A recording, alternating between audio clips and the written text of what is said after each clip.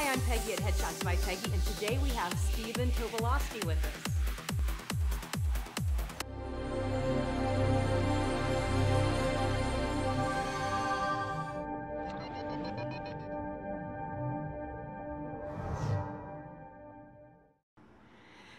Stephen, it has been a pleasure for me to read your books.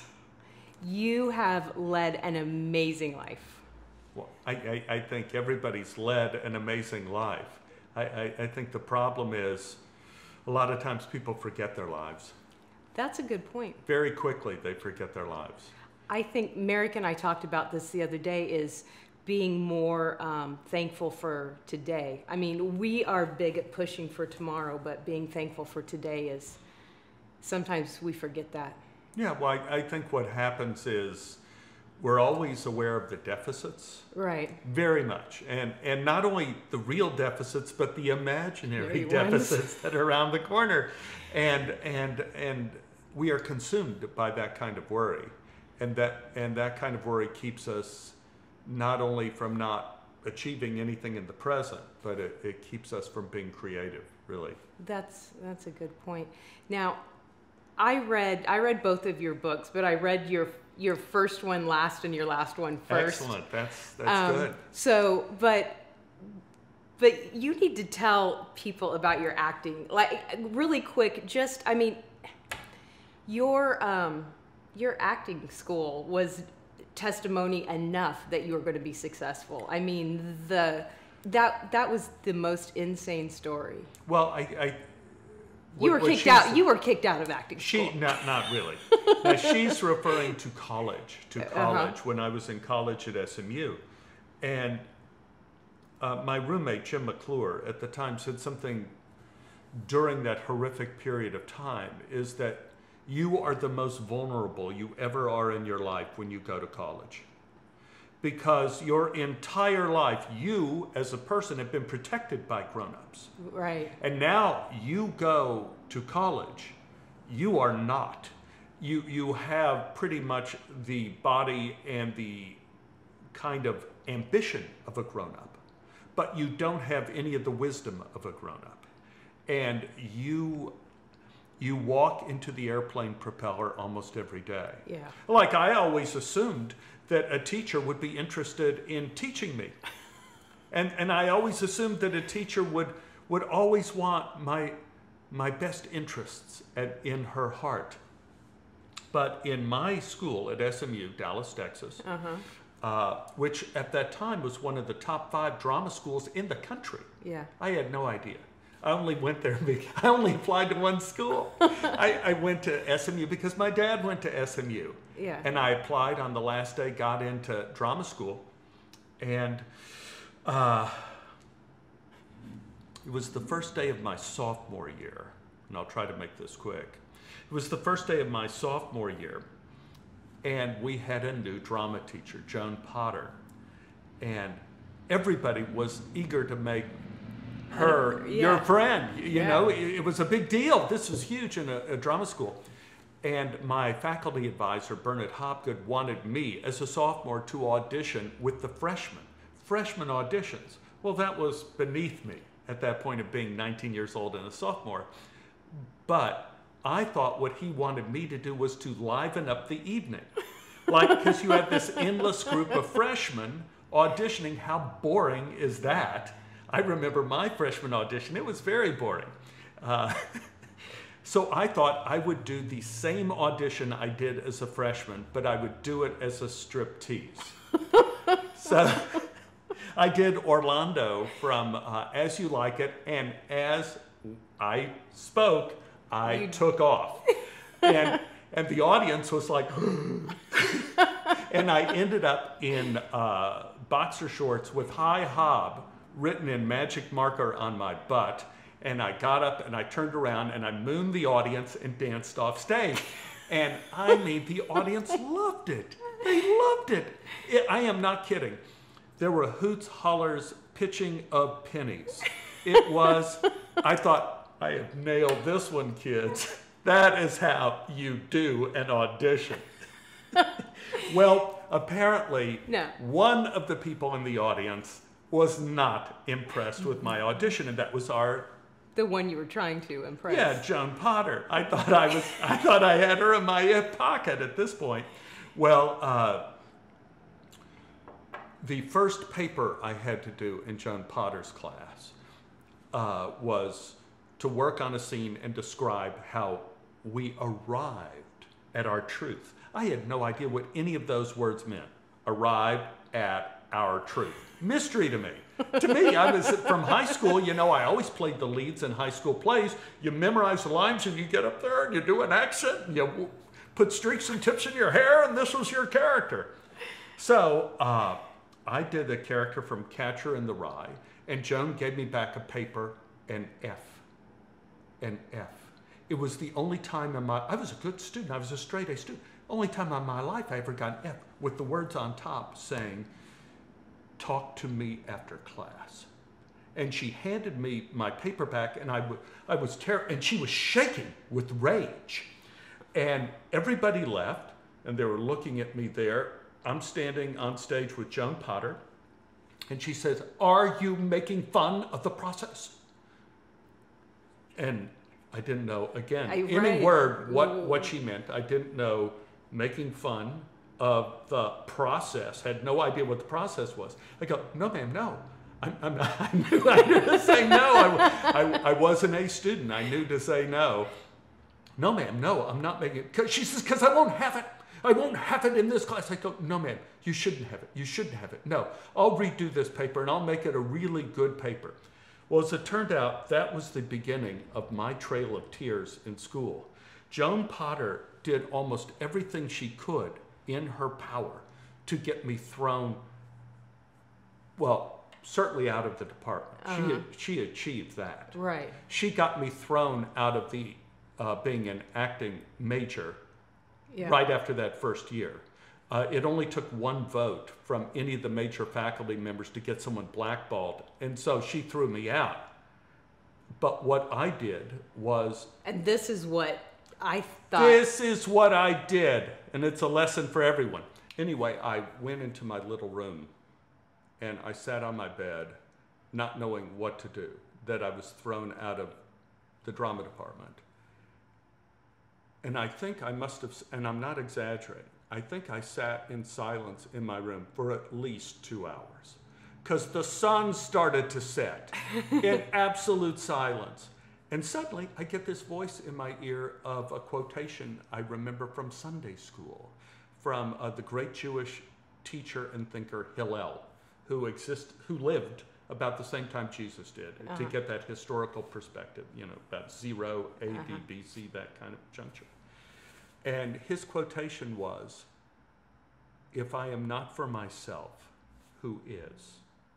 If I am for myself alone, what am I? And if not now, when? Now, me being me, again, I had no idea what that last part meant. If not now, when? You know, if not now, when? And it's pretty complicated if you start to think about it. But it came to me that Joan Potter had given me the gift of when. I knew when was now. Yeah. Now was when. So what I did was, even though I was thrown out of the department, I marched down to the registrar's office and I signed up for my junior year every acting class in the professional acting curriculum I wanted to take, even though I had been thrown out of the department. When I arrived in Joan Potter's class, the first day of my junior year, she almost had a stroke. Seeing me sitting in her class, she gave us our first assignments, assigning scene partners and who we're going to study and whatever, and she passed me by. And she said, does anyone have questions? I raised my hand. She looked through me, you know, not there, not there. I started going into different classes in the professional acting curriculum, and the other teachers were looking at me like, what is this guy doing here? We kicked him out last year. What is he doing here? My advisor, Bernard Hopgood, he used to give me advice always in the men's room. I don't know. It just happened to be in between the acting classes and the theater history department was the men's room. So he would always intercept me in between those two places and pull me into the men's room to give up. He was furious. He said, I need to talk to you in my office now. And I'd never seen Hob so mad. He was bald like I am now. Then I had hair, but he was bald, so his whole head had turned red like a thermometer. So he pulled me into his office, closed the door, started thinking of what he was going to say, and he said, Stephen, the classes of the professional acting curriculum are not an option for you. This is not the way I wanted it, but that's the way it is. I'm sorry, you have to understand that if we allow you to take these classes without being a part of the program, we won't be able to control who takes our classes in the future. I'm sure you understand that. I'm sorry. And I let that sit like poison gas on a World War I battlefield, just right there. And I go, Hob, I have a different perspective on this. I appreciate your point of view, but I don't work for you. You work for me. You see, I paid my tuition for my junior year. You accepted, the registrar's office accepted my check of tuition. So I'm partially paying your salary, and I'm partially paying Joan Potter's salary and Jack Clay's salary. So I will be in those classes. And again, Hob, I'm sorry. And I left. The next several weeks, teachers would not give me assignments. I was not cast in any plays, and I still showed up. That's important. That's important. I still showed up. And that probably was your best acting lesson in your life. Or the the ability to delude oneself. Yeah, I kept. That's what it is. I self-delusion. I kept showing up, even though I wasn't given assignments. I would do all my papers, and I would get them back not graded. I did tests in Joan Potter's class. She handed me back my test. No grade on it. Nothing. No grade on the test. I remember I got this terrorized feeling. You know, I knew things were going south. So I asked the theater history teacher what were the requirements to graduate from school. And he said, well, you need to take a certain number of classes and grades, and you have to pass the comprehensive examination at the end of your senior year. And I thought, is there any rule about not taking the comprehensive examination early? He says, no, there's nothing in the bylaws of the theater department. You take it anytime you want. I said, I want to take that test now. I want to take that test now. Or do you give it? He says, well, I'm going to give it in like 6 weeks. I said, listen, you put my name on that list to take that test, that graduate test, even though I was at the beginning of my junior year. I said, you put my name, but don't have my name on any list. Don't tell anyone in the faculty I'm taking this test. I said, you cannot tell anyone, not your family or friends. And this guy was terrorized. It was the closest he had ever been to being in a James Bond movie. That's funny. So I studied for the next month. I took the graduate exam a year and a half early, in secret. And then and it turned out it was a good thing. I passed. And as it turned out, when I was going to graduate, there's another extra thing I do have to tell in this story, is that one of the mysteries about this whole thing was that Joan Potter in all of her classes gave me A's. Even though she didn't grade your papers, didn't assign you anything. Gave me A's. And I'm thinking like, oh, well, things aren't that bad. You know, that's okay. So she treats me poorly. And then I got a terrible feeling. I was always a good student.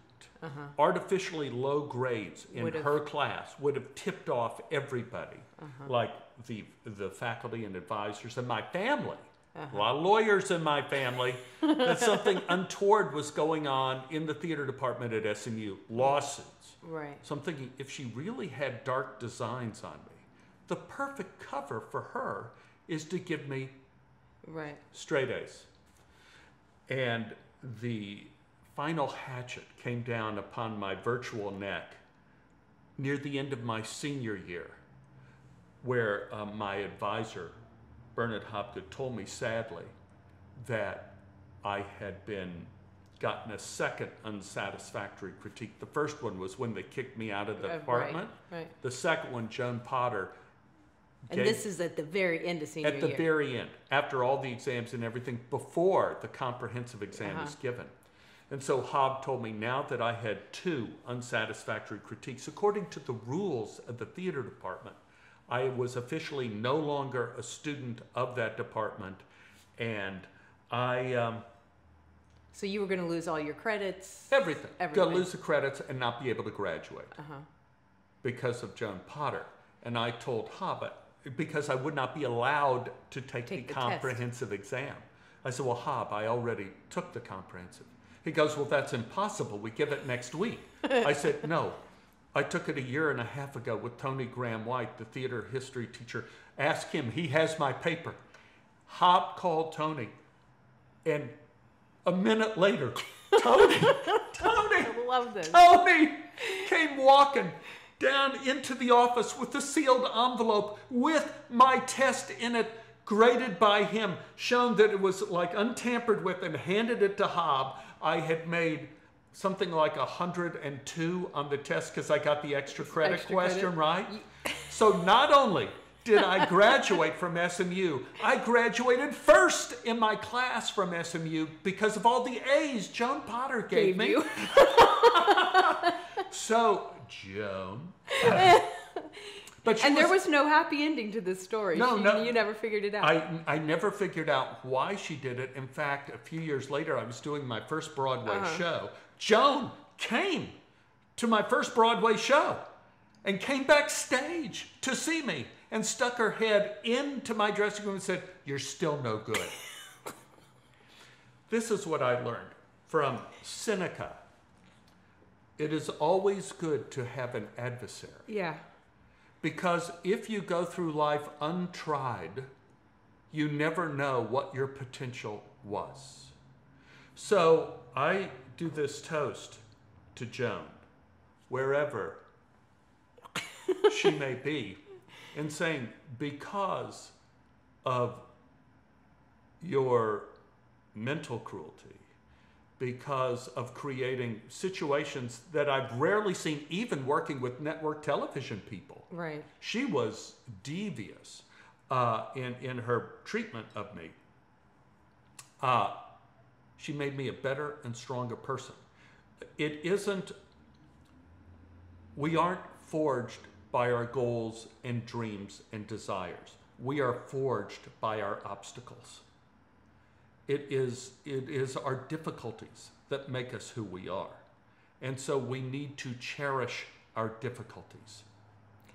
I agree with that. I think that if you can't handle an obstacle, you're not going to be able to handle success, because success is an obstacle. It will be your obstacle. Well, success is an obstacle. Success. And I've had limited success, but I've had more success in my life than I ever expected.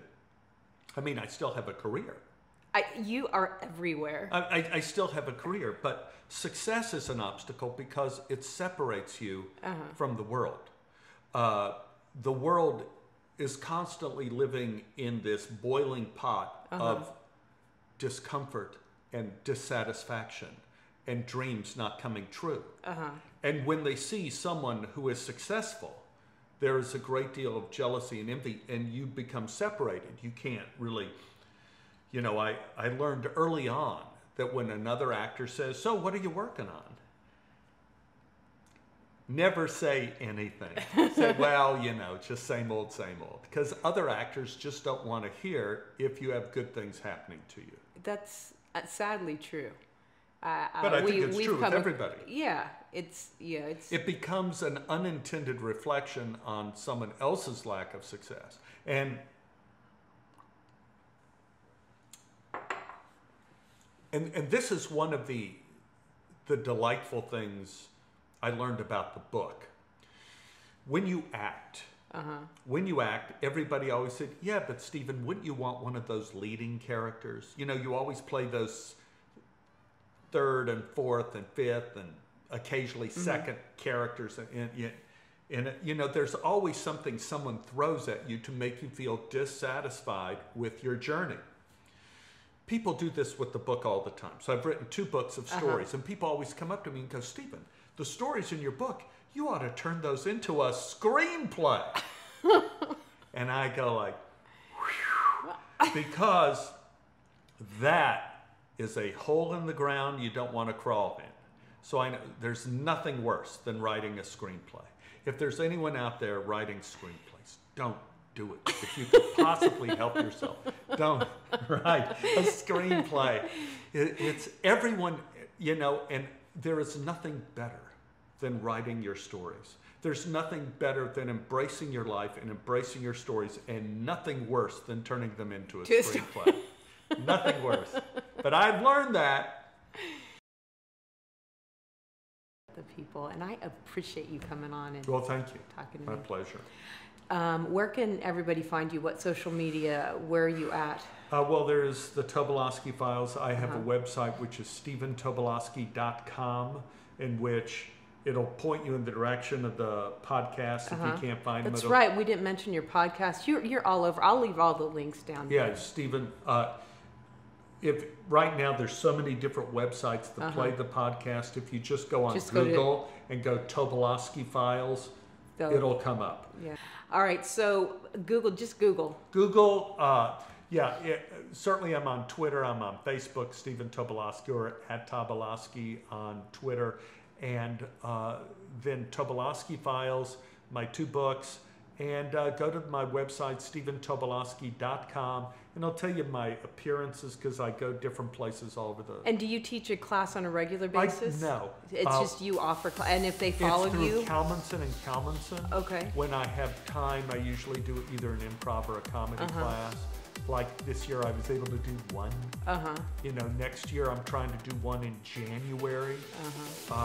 You know, because I usually don't have time. My advice to you is stalk him and get in his class if you can, and watch his stuff, read his stuff. I feel like I've grown and learned a lot from your books and enjoy talking to you just because you're cool. And watch one day at a time. Oh yeah. Watch one day at a time. And Merrick's even on one Merrick's episode. on one day at a time. Yeah, and it's one of the greatest shows on. Did you see TV Guide listed as one of the top 25 shows? Someone listed as the #1 show on Netflix. I mean, it's like we're getting. You gotta see one day at a time if you haven't seen. Yeah, Samantha, my 14-year-old, and I started watching it, and then Merrick was on, and he called from set. And he's like, "You didn't tell me Stephen was on this." Oh my God! I walked on set, and there was Stephen. So he was excited to see a familiar face. You know how it is. You go in. Yeah, he did. That's cool. Yay! All right, guys. So make sure that you follow me. Make sure you follow him, and I hope that you got some amazing tips and inspiration out of this video. Most importantly, have an amazing week, and I'll see you next week. All right, we did it.